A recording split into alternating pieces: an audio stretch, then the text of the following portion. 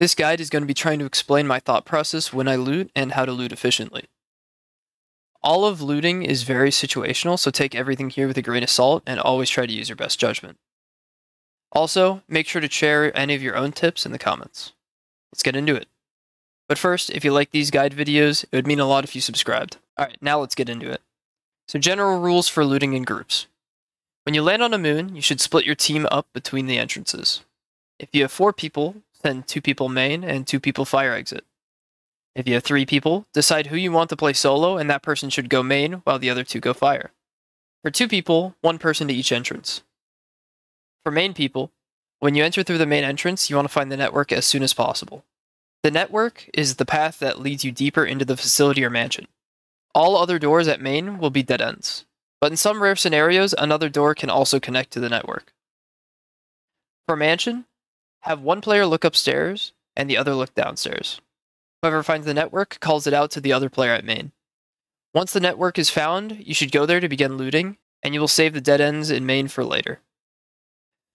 If you're on a smaller map, like one of the tier 1 moons, you can loot dead ends first and be perfectly fine. For the other larger moons, it is easier to loot deeper before enemies start to spawn, like Jester, and screw you over. Once you do start feeling a bit overwhelmed with enemies, that's when you should loot your dead ends in main.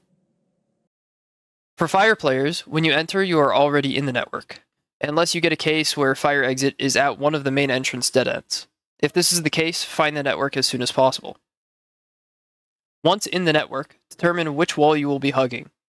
The other player you are with, if applicable, should hug the other direction. With each room you enter, clear the room of loot, then go back to hugging your wall. When you come across a stair on your path, it is your preference whether to clear the floor you are on first, or to go up or down the stair.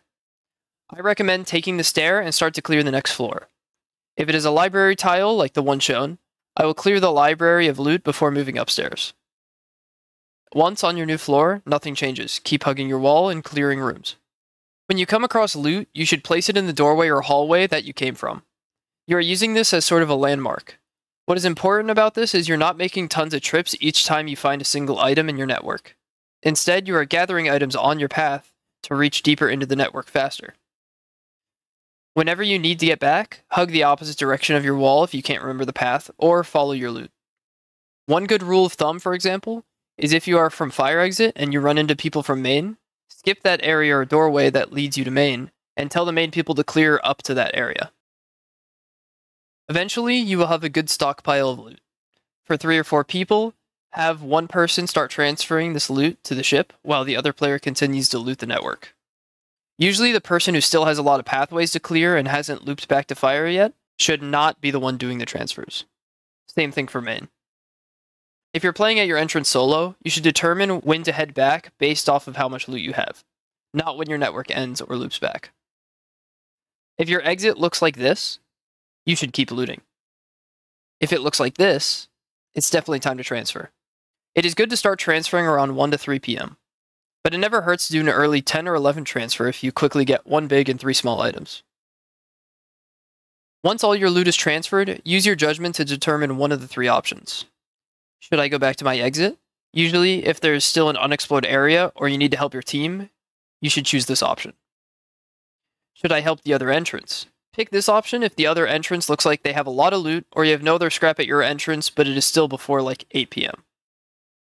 Or should I play terminal? Pick this option if loot from both entrances are all transferred. Usually, if you find most of your items, it is good to check the monitor and watch players to see if you can spot any unfound scrap. If you see any, do your best to go back inside and try and get it. Alright, so I'm going to be showing the clearing methods on experimentation main just as an example. I'm going to be hugging right for this. So I'm going to be just hugging this right wall. I'm going to keep going, I'm not worried about anything else. Currently I'm keeping in mind that since I'm immediately into the network, that I'm going to have dead ends main to clear later on. I see the stair. I'm going to go up. That's all clear.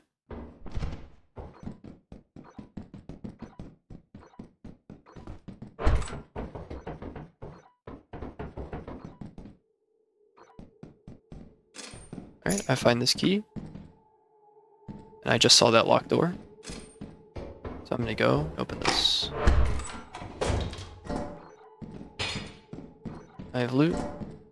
Not keeping this loot on me so I can loot slightly faster. So if I'm carrying that loot while I'm looking at all these lockers and areas, it's gonna slow me down.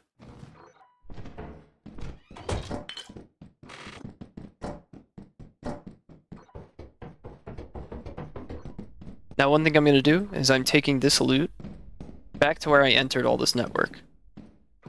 So really quickly, just hugging left, and I'm taking it right here.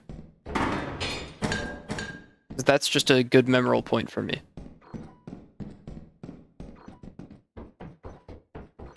I'm gonna do these two items the same way. Just gonna quickly take them back. Now what's good is if your teammates come across this, they can be grabbing this loot so that way you can play deeper and not have to worry about, you know, transferring the loot yourself. Since you know the progress, you should be playing the progress, and your teammates should be playing to help you. Obviously, it's the same thing for your teammates. If your teammates know the progress, you gotta play for your teammates, you gotta get their loot.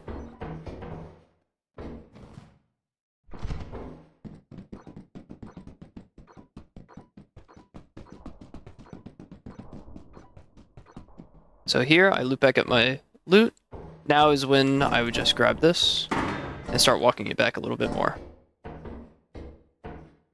Obviously, I'm keeping that locked door earlier for in mind.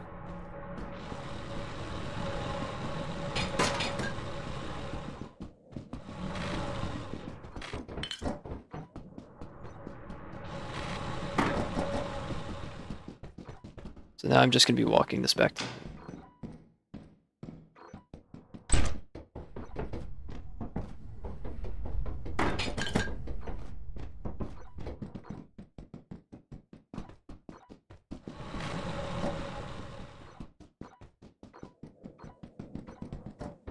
here. I'm just going to drop those two items there.